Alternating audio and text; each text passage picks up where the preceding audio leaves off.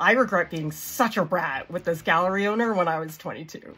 I got into this juried exhibition in a gallery that was on Newbury Street in Boston, which is a super swanky neighborhood. It's where all the fancy high-end galleries were. I ended up with this heated argument with the gallery owner over what the price of the painting was going to be. He wanted to price it for $2,000. For some reason, I was so insistent that it had to be $2,200. Really, I was arguing over $100 on my end. Ultimately, he gave in, probably because he realized how dumb of an argument this was. At the time, I was feeling like, oh, I had the last laugh because I got him to change it and my piece was one of the few that sold in the exhibition. I was reveling in the fact that I had made him an extra $100 and I was right.